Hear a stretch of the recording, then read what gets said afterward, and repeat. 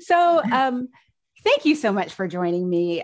It's funny Okay. because I been writing about raw feeding since 2014, and I share just everything that I'm learning as I'm learning it with my followers. And I have a dog that he was diagnosed with cancer last year, February 2021, with lymphoma, Oh my goodness. and he is still with us and doing really good. And when he came out of remission in December, and I was talking about it, and at the same time talking about National Raw Feeding Week, one of my followers was like, if you haven't already, reach out to Nora Lenz and learn about, Hmm. rotational monofeeding. And Nice. I had, your name was familiar and that concept was familiar, but it's just really something that I'd never looked into in all of these years. And so I was just like, this is so perfect because finally there's something new for me that I can learn about and share with others. So tell us, who are you and how did you find yourself in this space? What drew you to animals? Oh, geez. That's a long story. It goes back to the mid 80s when I started changing my own diet and learning about human health and the relationship that human health has to what we put in our mouths, and started a long journey there. And then probably maybe, I don't know, 10 years after I started changing my own diet, it started occurring to me that I needed to change my animals' food too. And I started learning about what's in pet food, decided I didn't want any part of that anymore. That was probably 23, 24 years ago, something like that. And at that time, it was hard to get information. Mm. And I went to some seminars and just listened to some experts, and just started crafting my own way of doing things. And it was only when my dog developed severe ear canal issues, the infection issues, that I really started looking in earnest at refining his diet. And once I started doing that and introducing the practice of fasting, once I started doing all that, then he really rejuvenated. And so then I started writing about it. I had started writing about what I was learning all Mm-hmm. along. But then I started selling the book maybe 10, 12 years ago, something like that. And I just have had so much success with transitioning dogs in my own experience, and people get back to me with their testimonials, and they go out in the dog owning world and tell people about it. And there's just so much success when you figure out what's causing problems. Mm-hmm. That's what's missing from a lot of approaches. Yeah, So, yeah. And, I read that you fasted your dog for 7 days and, and that your dog just basically became a puppy again. And mhm. so during that 7 days, was it like zero food at all? No food, just water. Just water. And I actually did 11 days with him Oh, early okay. on. He was 11 years old, and I fasted him for 11 days, and he completely rejuvenated. He became a puppy again. And I've had my own experience with fasting because I fasted myself for 18 days on water, and I went away to a clinic to do it, a supervised water fast, and experienced the same thing with my health. But that was after I had done it with my dog. I had Mm-hmm. wanted to. It's a big investment to go off and leave your job and your home for a month and a half and go to Yeah. another place and do a fast, and that's how long it takes, including the refeeding. So I had done it with my own dog, wanting to do it myself, for years and years, and finally got the opportunity. But he became so puppy like. I mean, I was just trying to clear up his ears, right? I just Mhm. wanted his ears to be clean. And he just turned into a puppy, and he ended up living to 19. Oh, And wow. the last, so many 11s come up in the story, but for the last 11 years of his life, he didn't visit a vet once. Not one case of sickness in that Mhm. whole time. And that's my idea of success. That's what I Yeah. want to impart to other people. No vet visits, no sickness, no symptoms at Hmm. all. Yeah, I love that. So, I was reading or I was watching a video of yours about allergies, and it really hit home with me because I have a dog that has food sensitivities and he has environmental allergies. And how I found myself with raw feeding was just basically trying to help him overcome that. And switching over to raw is what did it for him. I mean, he still has issues here and there, but it really is, instead of reaching for medication, I now adjust the diet, and it helps him. So what can you share with me your thoughts on dog allergies and why, I think in the video you called it like the allergy con. Mm-hmm. Yes, because it's so ingrained in our culture now and in our thinking, like much of medical philosophy or medical theory is ingrained in our thinking. Allergy is just something that was introduced. It was the theory that was introduced like 115 years ago. And it never made sense from the beginning, but people embraced it. And most of all, the medical industry embraced it because it gives them the power. They can do testing on you. They can do testing on your dog. They can give you drugs to suppress the symptoms. They can tell you to stay away from the triggers and whatnot, but they will never tell you what's causing all of that stuff to come through the skin. And, my feeding methods are based on natural hygiene, and natural hygiene is all about the inner terrain, keeping the inner terrain clean. And we get told so much about how it's our outer terrain that's important, like wash your hands, wash your this, wash your that. Well, what about our inner terrain? The inner terrain is what determines whether there's going to be disease or not. And if it's polluted, that stuff has to go somewhere. If you eat so much junk or your dog eats so much junk that the primary organs of elimination can't keep up, then the stuff comes through the ears, it comes through the skin, it develops in tumors, it gets stored in fat cells, it makes dogs fat, it wreaks havoc with the functioning of vital organs. So that's the problem that we need to look at. And nobody out there in the medical world, even in the holistic medical world, is telling us how to do that, how to clean up the causes. I can't tell you how many people have come back to me and said, my dog was diagnosed with allergies, and I kept this chart on my refrigerator that I would refer to because he was allergic to basically everything. Well, he's still exposed to those things. He still eats those things that he was supposedly sensitive to or allergic to, and they don't bother him now because his inner terrain is not polluted. So a lot of those things, those food sensitivity issues, it's hard to talk about it in one general umbrella term because some so-called food sensitivities have to do with foods that don't belong in dogs in the first place. And others have to do with, like everybody says that chicken is a common allergen, but so many people have said to me that when I started decreasing the fat in my dog's diet, when I started doing rotational monofeeding, when I was feeding him, when I was giving him meat days, I would include chicken and it no longer bothers him. I mean, almost everybody tells me that. That's really interesting.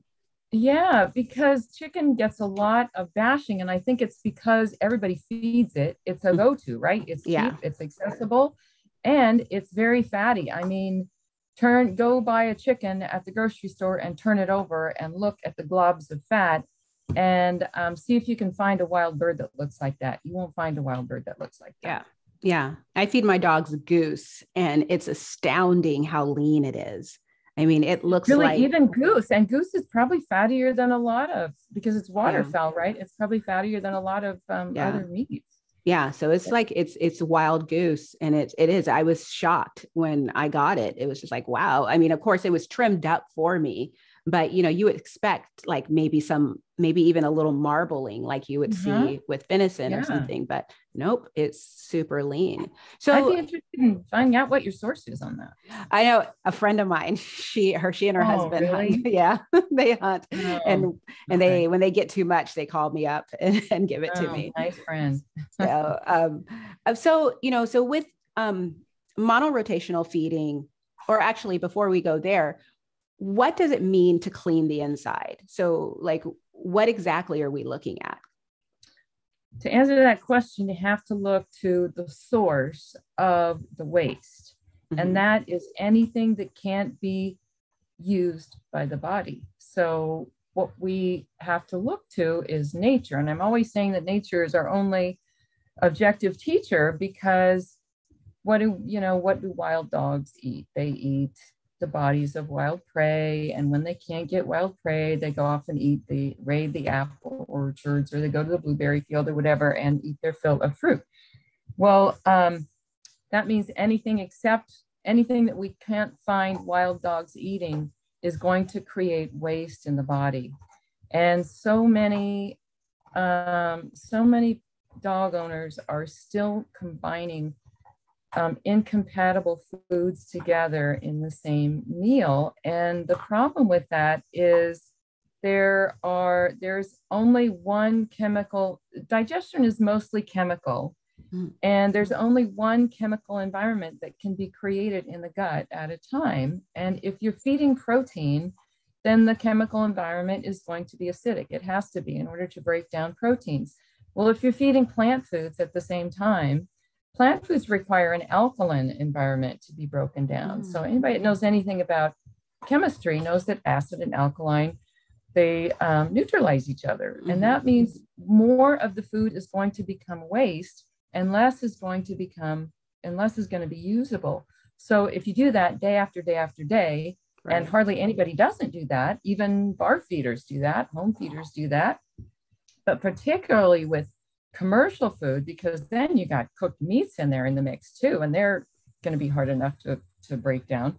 But when you have that miscombining happening on a daily basis, you have a situation where the primary organs of elimination aren't able to eliminate all the waste by the time another meal is coming in. So you have a backlog, and the backlog builds. And so the body, it can't stay in the colon. It has to be stored elsewhere. So like you have closets for stuff in your house. That's what tumors are for the body. It's like, what am I going to do with its stuff? Well, I'll put it out of here. I'll put it here. It'll be out of the way. Nobody will see it. Won't bother us. It won't, get in the way of vital functioning and whatnot.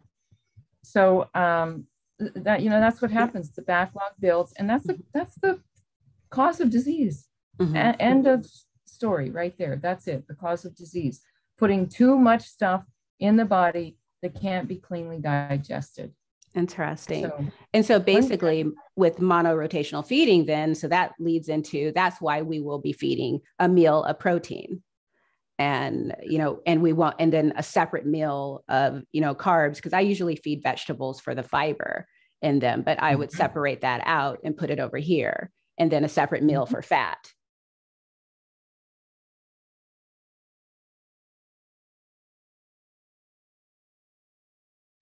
Yes, absolutely. We have meat days and we have plant days. And it's rotational monofeeding. It's RMF for short. It just kind of evolved. It started like 10 years ago when I developed a protocol for somebody. And I said, okay, this person is not going to be open to feeding raw meat every day. I'm going to have to, put something together that gives them some options. So I offered these different protocols, right? And that got me thinking, everybody wants that, right? Everybody wants to think that they're picking the option that's best for their dog. Yeah. So we've sort of refined it now so that, when you're brand new and your dog is already dealing with some disease conditions, and especially like cancer, but then when a dog has been highly medicated, we look at these various factors, and what we know is that fasting causes dogs to cleanse or detox really fast. And since plant foods are so easy for dogs to break down and they go through the body so fast, some plant foods are already broken down for dogs, like fruit. Fruit is already broken down. There's not much that needs to be done there. So that means the body is going to have more energy to devote to cleaning up the backlog, cleaning up the waste, healing the disease. So sometimes we want that process to happen quickly, and other times we want to slow it down. And the times we want to slow it down is when a dog has been on prednisone for 5 years, has been on, what's the new one? Apoquel for a couple of years, Cytopoint, the flea meds, the regular administration of the Trifexis and, their Bravecto, all of those.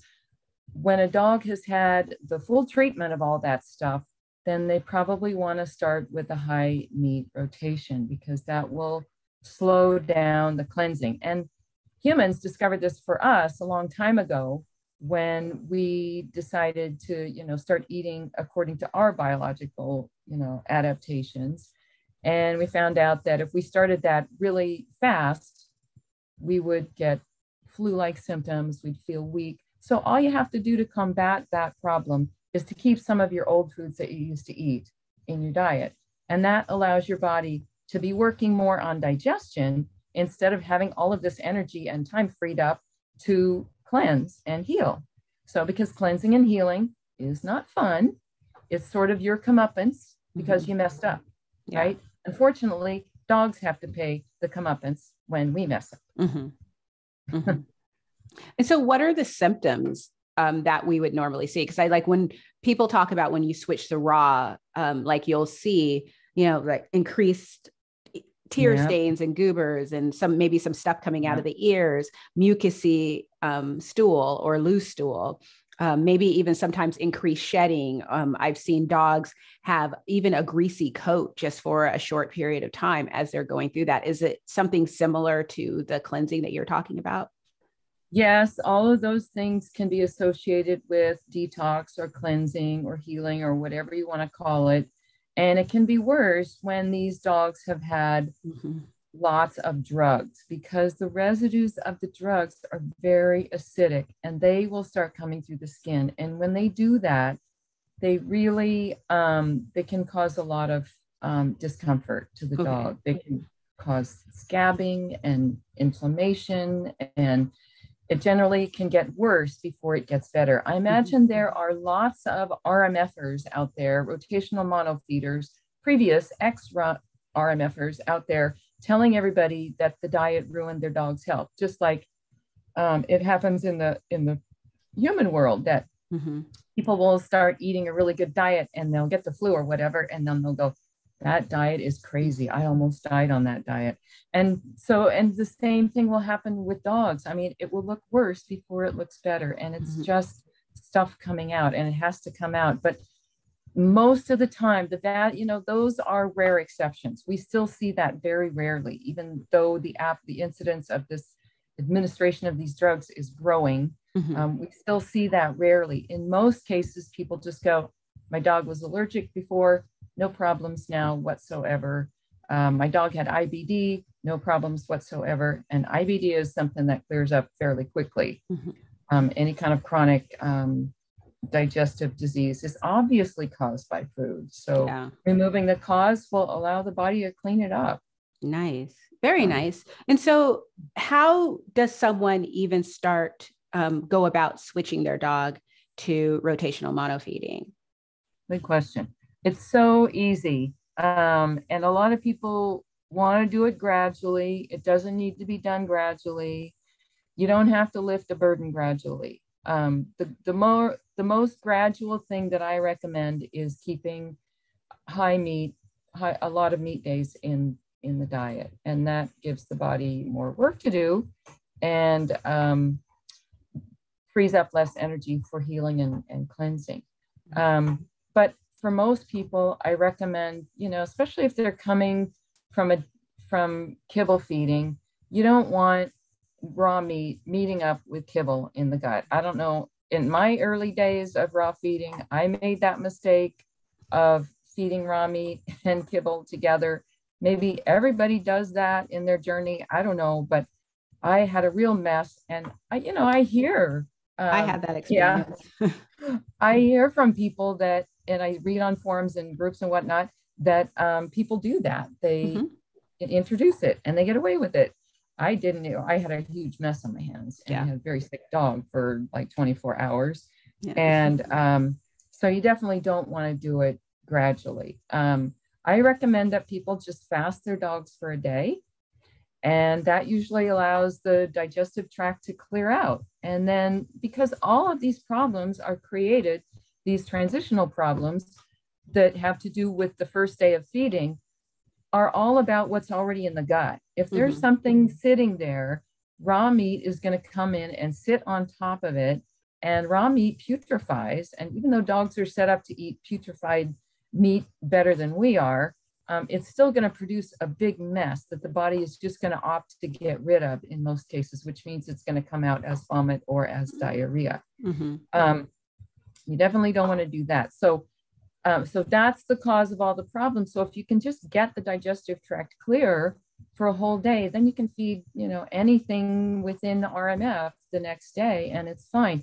Now, sometimes people coming in will have a problem even with one day of fasting. And the alternative that I offer to people for that is feeding plant food that I have offered to dogs many, many times, and have very rarely seen even a kibble addicted dog turn down. And that is cooked yams and cooked quinoa.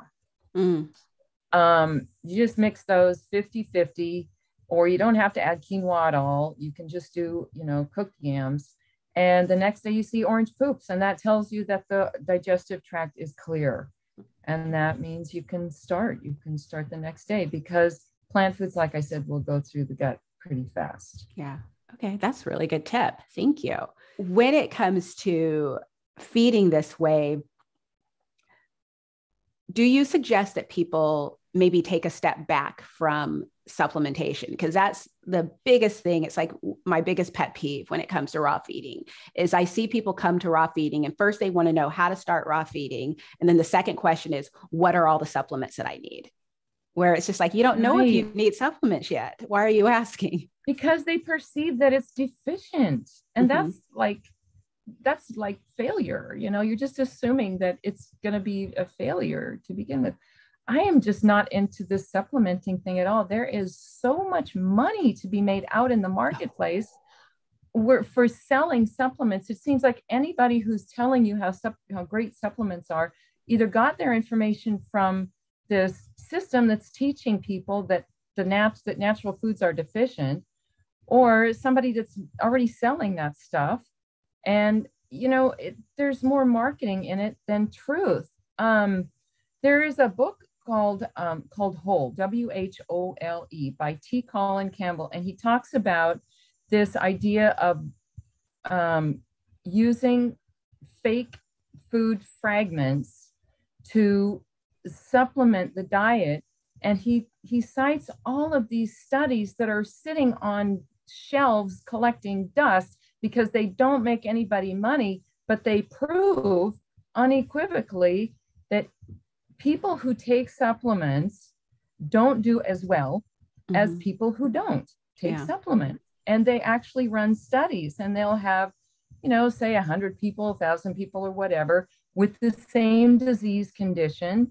They give 50% of them the supplements. They don't give 50, the control group any supplements, and the control group does better than the supplemented group. And we don't have those studies on dogs because nobody's doing them. Yeah. Right? There's no money in that. You got to find someone who's willing to pay for it. And if it's not going to ultimately lead to them making more money, they're not going to pay for it.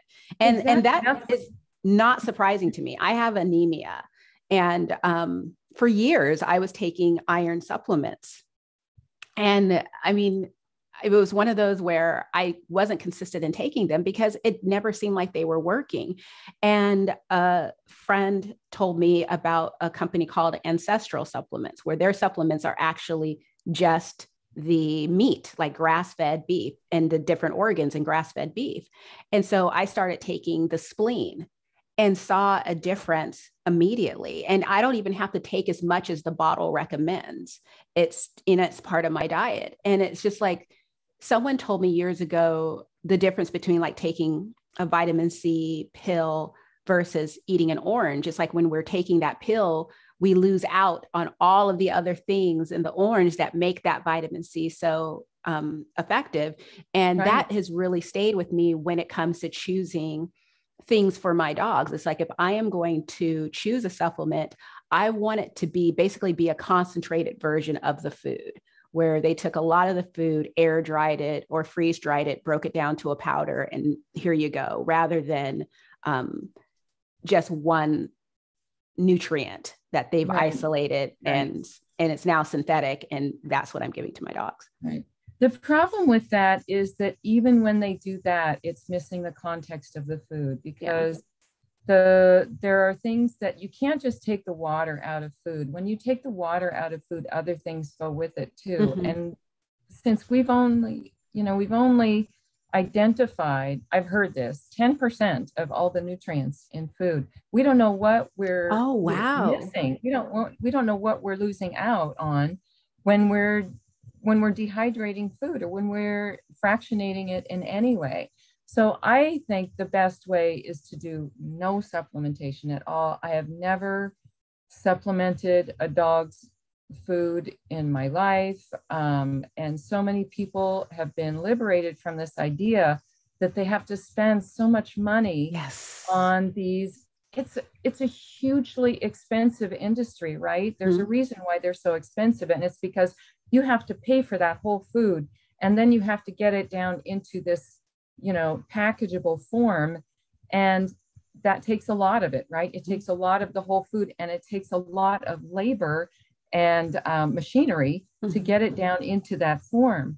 So it's very expensive. I'd much rather have people paying that, using their money for real food, and just going to the store or finding the best possible source of food. And it is out there. You do have to do a little bit of footwork to find it, but not necessarily. If you have a small dog, like I have a 12-pound dog, I have one 12-pound dog to feed. I can go to the Asian store, buy a 6-pack of quail, and that's her food for 2 weeks, and along with the other, the plant foods that I buy for her. That's the empowerment that I want to give to people. But if you have multiple dogs, like you have big dogs, you have 4 dogs, it really behooves you to go out looking into the, raw feeding world and see what's out there, acquisition wise, supply wise. But as far as supplements go, I just don't recommend. I recommend giving all of them up and just feeding cleanly digestible foods. I don't think that supplements are made use of by a dog's body because of that missing context. Yeah. There's more risk in that than there is in the deficiency risk. Deficiency is what we always think about, because when you can add something into the diet, that gives some marketer out there an opportunity to sell you something. Yeah. And that's why we're always being told, add something, add this, add that. No, what you mostly want to do is take stuff away. You want to remove the cause. You want to remove the waste. Yeah. A friend of mine often says that when she notices that someone is constantly talking about adding stuff, but not really being specific, but just talking about it, and deficiency, she was like, within a year or so, they're going to come out with the product. And everyone's going to be primed to buy it because they've been telling them about adding it. And I was just sort of like, oh my gosh, that's kind of that's an interesting thought. And it's one of those things where with the pet industry, I feel like I think that there are so many people who are in this industry because they love animals and for a good reason. Yeah. But you also have to make money. And it's not a place where there are many people that are stopping you or standing in your way of producing products. And I notice as a blogger, I get contacted by companies all the time to promote their things. And the number of websites that are strictly focused on supplements for dogs or pets is astounding. I mean, I get emails from them all the time, and the people that I'm talking to can't tell you anything about, now I just don't even bother responding to the emails. Or if I do, I just say, no, thank you. But they don't really know anything about the products that they're doing, like the sourcing or how it was processed. And, who is it? What are your reviews? I mean, I had one person where I told her, cause she was like, I was hoping you can do a review. We'll send you the stuff. And I told her, I was like, it takes 3 to 6 months for me to do a review on a supplement. And I was like, because I need to see how it's going to do with my dog over the long haul. And she was like, oh, no, you'll see improvement right away. And I was like, well, no, that's the honeymoon period. When you add something new, a lot of times the dog will rebound and stuff, but will they stay that way a month later, 6 months later? And it's like, if they're not, I want my followers to know that, in my experience, this wasn't the thing. Because I have had that happen in the past, and they were just sort of like, oh, okay, well then never mind. And that was my answer right there. It's like, you guys don't even have faith in your product to allow me to give it a proper review. There's so much money. And to me, this involves a major personal sacrifice for me, because I make no money. I have only information to sell. Mm-hmm. Only information. I don't sell any products. I wish that there were some supplements out there that I could say, hey, buy this. This is great for your dog. I could retire. I'm not retired. I have to work. I hear you. Yeah, it's you can tell when somebody's following the truth when they have to make personal sacrifices for it. And that's a major personal sacrifice to not have anything to sell. Let me tell you. Well, perpetual poverty. Nora, thank you so much for taking the time to talk to me about this. I'm like super excited. You sent me some great links that I'm diving into. I'm going to check out your book. And I mean, this is probably going to be my obsession for at least the next 6 months, because I love just the idea of doing something different and seeing, what will happen with my dogs, especially since they have been raw fed for so long. I think that it's a mistake to think that just because I switched to raw feeding, I'm done. There's still so much to learn about them. And I've learned so much from you today, because right now our community is so focused on balance. And I know that the way feeding this way will scare a lot of people, because it's like, what about balance? But it's like, one thing that I've always struggled with the idea of balance is, and I got this from a friend, which is a balance according to whom. It's like, who is telling me what guidelines am I following? Because there are several guidelines out there. And going back to what you said earlier about how we actually only know 10% of the nutrient breakdown of food, then that just blows everything out of the water, because we're balancing and we don't have the complete story yet. So are we really doing that? And so I'd rather focus on something that works and that is working for other dogs than focus on these arbitrary goals that no one can support. Especially when this whole idea of balance came from industry in the first place, because they wanted to be able to put those words on their bags of dog food, complete and balanced, complete. And, when you listen to canine nutritionists, classically trained, they will use those words left and right because it's their bailiwick, right? Well, look at the wolf, watch what the wolf is eating. How do you extrapolate that and call it balanced? How can you say that a bag of dog food is balanced? I just think we have to throw that term out completely and start fresh. I love this. I'm so happy. I can't wait to see what happens with your older dog, because people are asking me all the time if it's too late to start their dog on RMF or change their diet or whatever. Oh, it's too much stress. It's too this, it's too that. No, it's not stressful to lift the burden.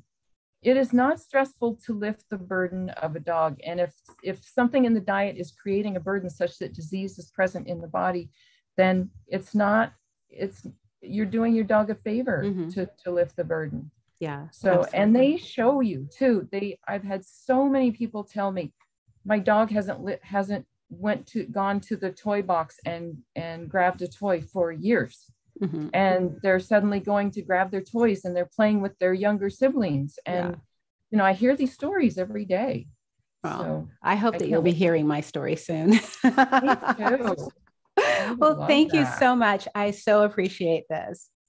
Sure thing. Anytime, Kimberly. And feel free to reach out if you need guidance along the way too. Oh, definitely will. I know you've got a lot of experience. So this is new. So feel free to reach out. I am so excited. This is going to be a great path. Hey guys, it's Kimberly. So it's been a little more than a month of following the rotational monofeeding model with my dogs, and they are doing great. I have noticed that Rodrigo's experienced less joint pain, and he usually was taking pain medication at least 2 times a week, and he hasn't had any in several weeks. So that is really fantastic for us. I love this diet because the book, which Nora was kind enough to send to me, and I'll put a link in the notes below, just makes sense. I don't agree with everything in the book, but there's a lot of things in the book that I do agree with, and this is what made me want to give this a try. I don't believe in starting a diet without or condemning a diet or a theory without at least giving it a shot first, because I'm not a veterinarian nor am I a nutritionist. So the only way for me to really know is to do a lot of reading and try it out with my dogs. And so far, I'm liking what I'm seeing. Of course, I have made some modifications because this is going to be the best fit for my dogs. I do have a blog post coming that details every single thing that I'm doing and what I'm experiencing, and I'll put a link to that in the notes below. But for now, to be clear, I have 3 meat days, and that's basically muscle meat, bone, organ meat. I do add a small amount of plant material to my meat days. Shocker, but I have a theory for that. That will be in the blog post. I do have fasting days. I have modified fasting days. I have plant days, and I do keep fat in my dog's diet, which is something that's not promoted with RMF, because the belief is that the reason why our dogs are so sick is because of the excess amount of fat in our dog's diet. I have a different theory. I think one of the reasons why our dogs are so thick is because they are not getting enough exercise. So whenever I look to how I'm going to feed my dogs, I take inspiration from wild dogs, from wolves, from other raw feeders, but also from the longest living dogs around the world. And one dog that always pops into my mind is Maggie. She is a Kelpie. I think she lived until she was 34. And 2 things about her lifestyle that has always stuck with me is, one, she drank raw milk on a daily basis because she lived on a dairy farm, I believe, and she followed her human around all day long on the farm, so she was getting miles and miles of exercise on a daily basis. Our dogs sit on the sofa or sit in their yard on a daily basis. They are not getting enough exercise. So I don't think it's necessarily the fat for all dogs. I think it's the exercise. So that's why I'm okay with adding the right amount of healthy fats, trimming fat where needed on meat when it's just not necessary, but healthy fats like sardines, raw goat's milk, kefir, homemade yogurt, that is healthy fats, and I don't mind adding that to my dog's diet within reason. But I also increase the amount of exercise my dogs get on a daily basis, because in reading this book and following this diet and being part of this community, it's something that really stuck out that I felt my dogs were missing. So I will wrap up that blog post and put a link to it so you guys can check it out and see in detail what I'm doing and why. And thank you so much for taking the time to watch this video. The last video is coming up next, and that is my chat with Rodney Habib. Thanks, guys. Bye.